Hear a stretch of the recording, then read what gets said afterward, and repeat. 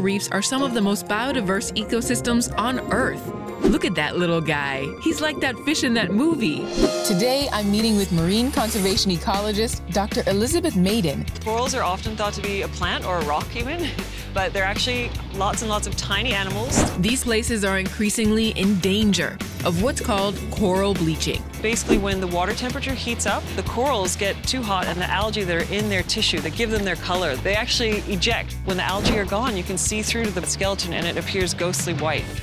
What kind of ocean adventure are we going on today? We're going to use some technology to create a 3D map of the coral reef. Then on top of that, we're going to put some camera traps down where we're going to observe what the fish are doing.